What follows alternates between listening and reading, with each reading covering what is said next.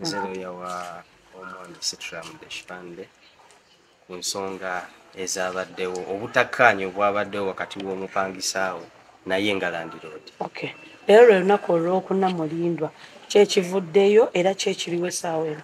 Okusaba kwe twabadde tusabye bakutuwadde tekijja bba kya buvunaanyizibwa obutakuhonaringa kuba naffe tuli bantu tutegeera mu kutegeera y'ensonga lwaki olabye nti akasente wadde tekaweddeeyo client asobodde okakkiriza era n'akafuna naye kenyini akakasa nti akafunye balance era ne tukkiriziganya mu buntu abeere ng'ajja mu bbanga lya myezi 3. Okay. Oluvannyuma lwakola eggulire yino mulinako kye mwafunyeeko nga tuva kusaidia Lilian lwaki mulowooza ssente azibawadde ng'ate twakubuuzaako n'otugamba ajja akubuzaabuzaako dingadinga akugamba kino akugamba ki?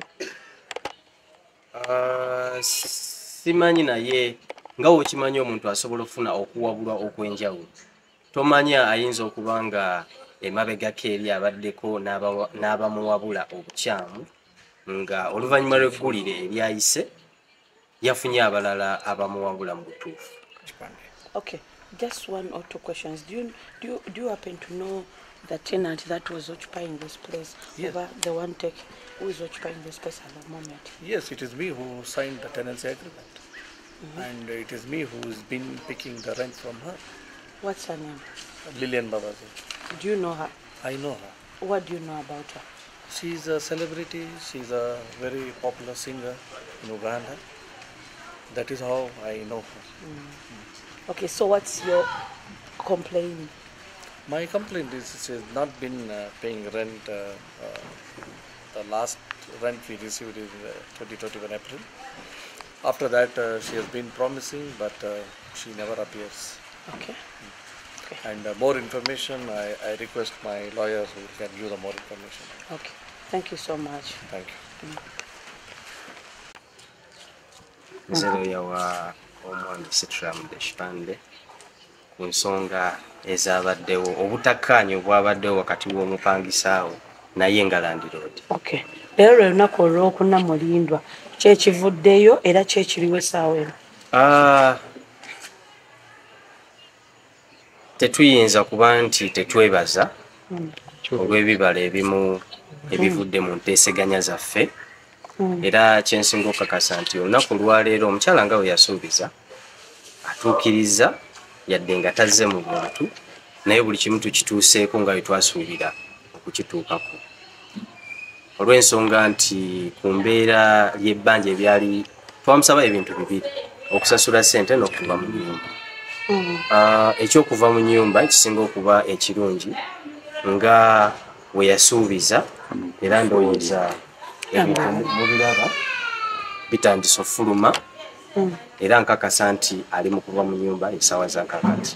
Ku nsonga ya rent eyali amubangibwa asobodde osasulako ebbanja bagamba nti omuntu ate tokalubiriza nnyo omuntu ffenna embeera tugitegeera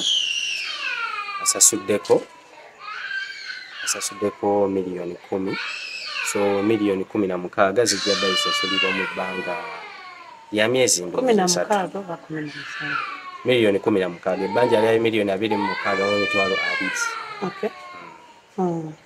Si miliyoni 17 zaali miliyoni 26 mu emitwalo 20 so si miliyoni 27.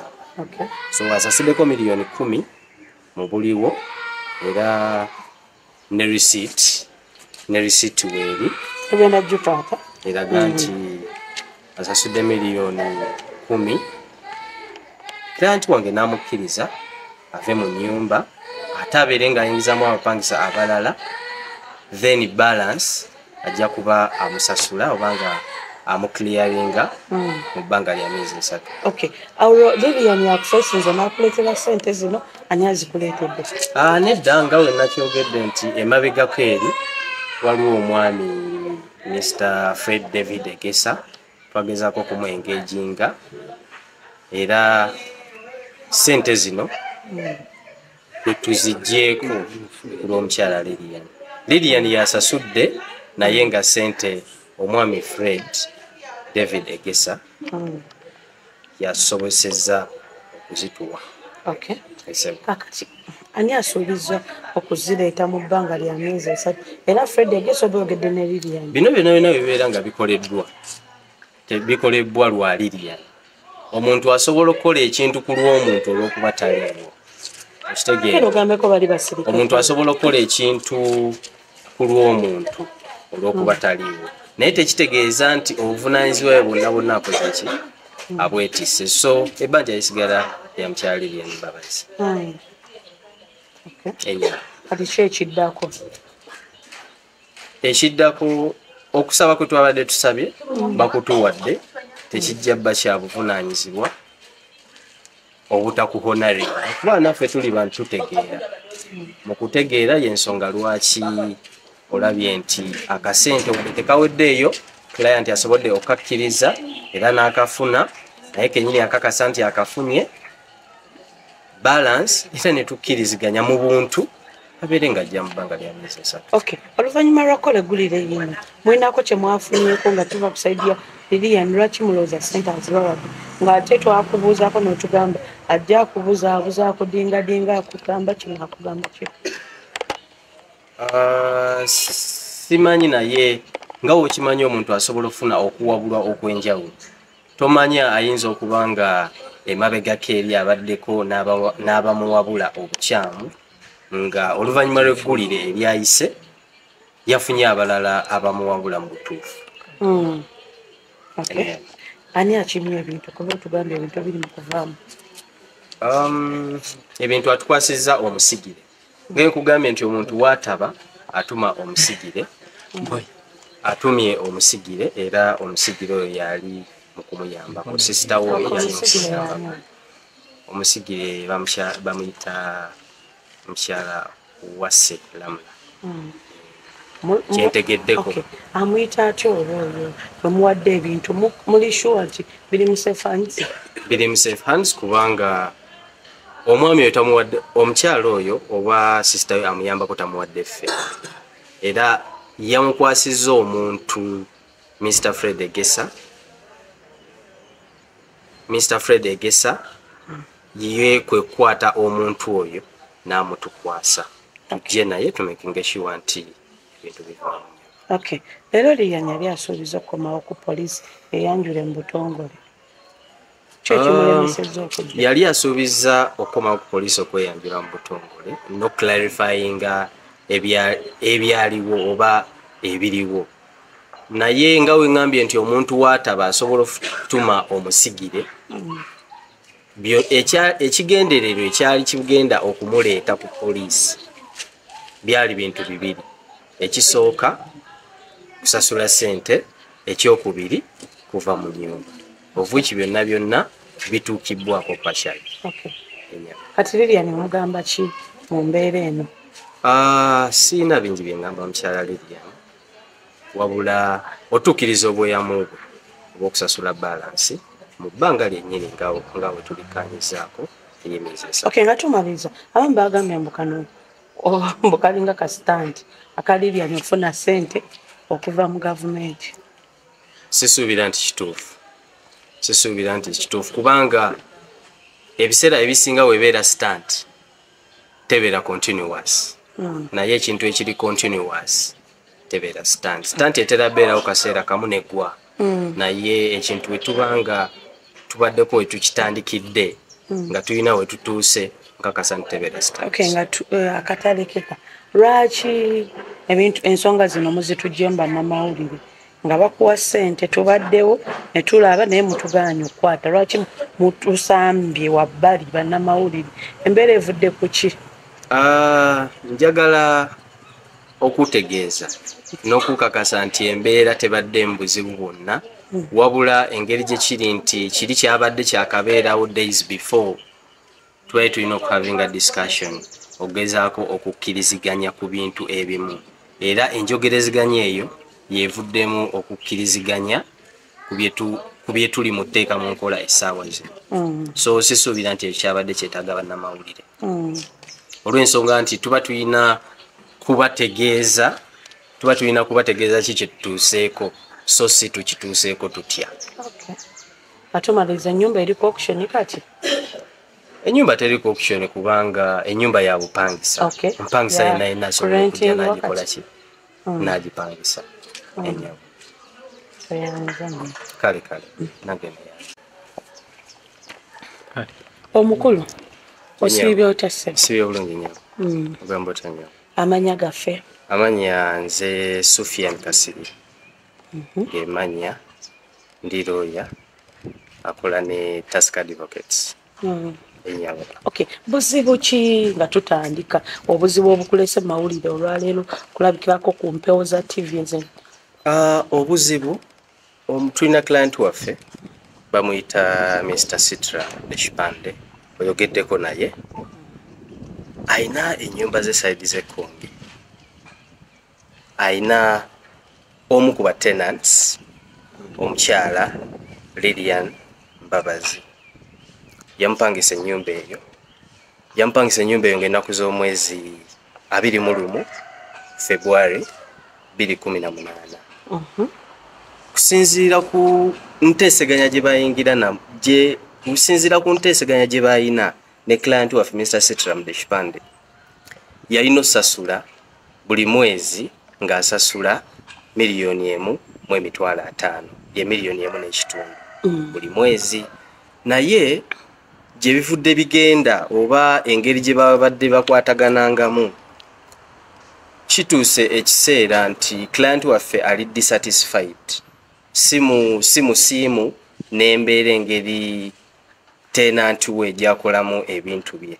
Atya nti mu mbeera y'okusasula rent erimu obuzibu obw'amaanyi nnyo ddala kubanga kyensuubira nti tewali landlord yenna yandiwulidde essanyu ng'ompangisa amaze emyezi 18 nga tasasula gwe mwaka gumu n'ekitundu.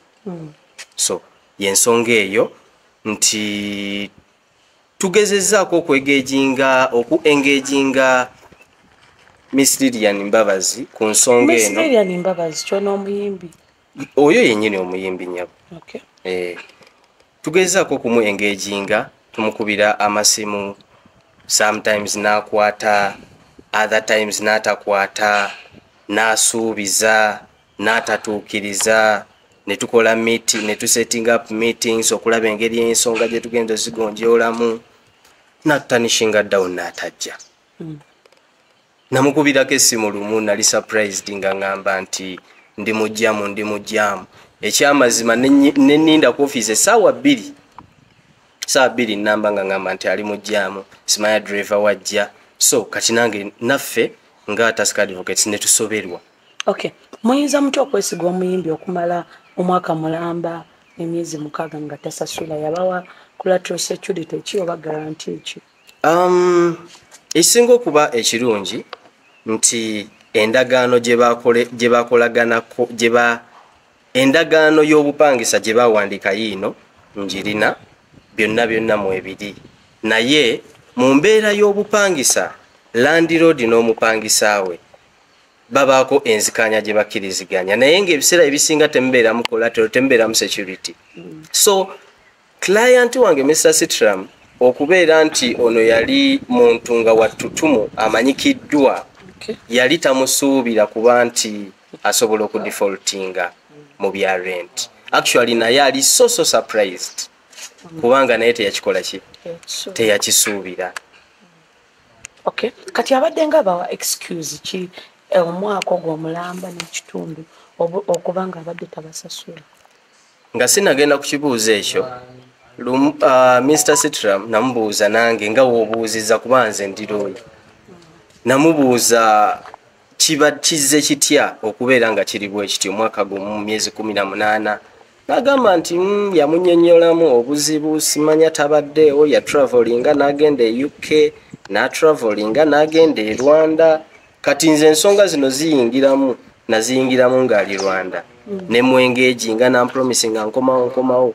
Fortunately nakola ki? Mubbanga ki? N'akomawo. Ba mwezi kyoko? Yakomawo ebbanga ddyo sirijjukira bulungi, naye kyenkakasa yakomawo mu mwezi ogwa July. so twata nabuuzaako Mr. Sitram namubuuza naye kize kitya nangamba nti yayita suubira nti ekino ekiriwo kati kisoboka azze amupromisinga nga wenkunnyonnyodde nti yamugambye ya travelinga UK n'agenda e Rwanda of which kisoboka okuba nga kituufu kuba naffe twakubako essimu ze nga teziriiko naye nga tukyatingira ku WhatsApp communication zonna zirina ku WhatsApp zenze njogerezeganya naye okitegeera so mu mbeera eyo yensonga lwaki azze naye ali mu ssuubi kubanga ne rent w'emabega yasasulako teyasasulanga alina ekiseera we yatuuka ekyamazima ebintu ne bigaana omwezi ekikakasa ekyo omwezi ogwasembayo sente ze yasembayo sasula mu mwezi yasembayo okukola payment ng'ennaku z'omwezi 21 Novemba w'omwaka 2022 nga mu kaseera ako yasasula $3 nga mu February baali bamubanjayo balance wa $7,000 March n'amusasula nga mulamba $1.5 Apple n'asasulako $8,000 kitegeeza ne ku Apple wa 222 yasigala akola abanjibwa yensonga lwaki nti sente ezimbanjibwa zibeera $2.7 mu $20,000 nga ngambye nti asasula kamu kitundu olabira ddala nti waliwo sente eziyitamu awo okitegeera so eziyitamu ezo ye balance owa Apple. Okay. Kakati gwe wamuyingeji nga yakugamba nga atya oba mwatuka nga kunzikiriziganya ki? Mu kwogerezeganya naye ng'omuntu kubanga twatunulamu ne tulaba nti engeri y'okulwana n'omuntu ali amanyikiddwa nga ekyamazima kiyinza obutakola makulu ne tugamba katusooke tumwengejinge mu buntu tulabe ekivaayo ekyamazima mu kumwengeginga tuzze tugamba azze atusuubiza nti agenda kukola payments ngenda sasula ninamu obuzibu ngenda sasula naye nga deeti zonna zasuubiza osasula takola ki tazituukiriza yatuukako ne ku kiseera ekiŋŋamba nga mukubidde essimu nti ndi wano mu bbanka ndi mukola njagala kujjayo sente naye koligi wange signatory owokubiri akyali tannaba kukola ki tannaba kusembera so anyway generally programs ze zibadde mu mbeera ya kusasula naye tulindiridde ebbanga sente tezikola ki tezijja ina nno n'emabega we yasuubira n'agamba nti mungumiikirizeemu waliwo ensuubira akasente ewa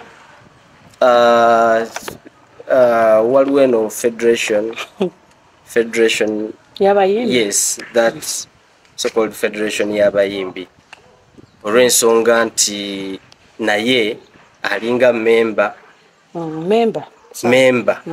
yes for clarity member yali yasuubira yo akantu nti ajja tusasula ne all along ekyamazima tugumiikiriza client wange akoze eki akooye client akooyedde ddala to one extent ne mukubirako ne mugana naye laba lwaki tojja nojjamu ebintu at least nosasulayo half payment nagamba kankole program ngenda funayo sente ekyamazima teyadda paka kati so client ali fully dissatisfied kikyemwagala kyetusaba kiri kimu sinno kyamaanyi engeri gyekiri nti buli muntu alina rights ze client alina right ku sente ze ezibanjibwa $2.7 ffe ekyo kyetwagala asasule sente zaffe ave ne mu nnyumba atambula agende mirembe kubanga okudda wano okwesika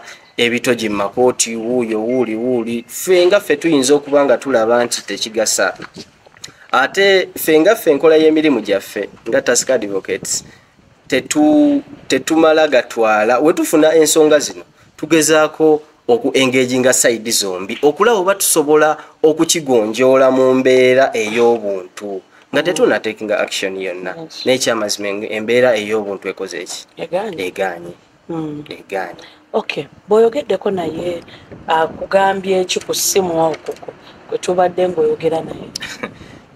Ekyewuunyisa amaze omwezi mulamba nga takwata simu zange ng'ate taddamu kuba ng'ate akakasa nti ennamba yange agirina amanyi muntu kyakubye era kikyakubiddeko.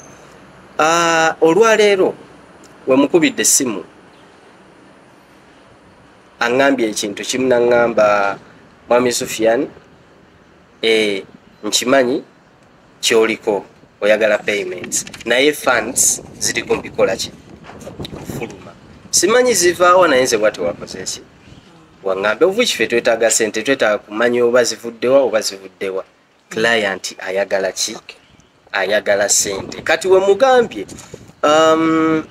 ne muwa option ne mugamba kale lwaki tojja nojjamu ebintu ne tukkanya ku by'okusasula oba osasuleko 50% nga we wagamba oggyemu ebintu byogende otulekere ennyumba. Naŋŋamba nti ekyamazima aŋŋambye nti agenda kujja ku Lwokuna olwa wiiki eno wagenda okujja asasule sente ajje n'ebintu bye muki mu nnyumba. Ate betuwuliddeko nti ayinza okuba nga yadduse. Ekyamazima okujja wano okebera ennyumba eno tekigudde bubi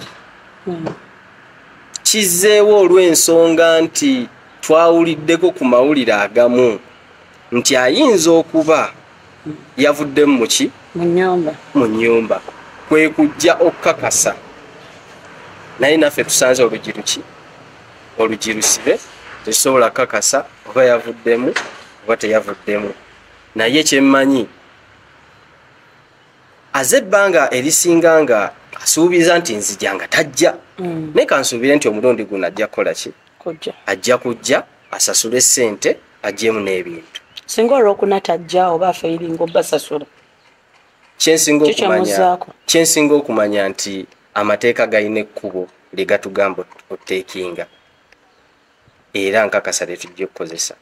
Tugezaako kiteeka mu buntu kigaanyi tetulina option yonna okuggyako okola nga amateeka we gagamba. Singa sente zimulema okuraisinga n'agamba mumuwa ebintu bye yagenda ave mu nnyumba yammwe agibalekere.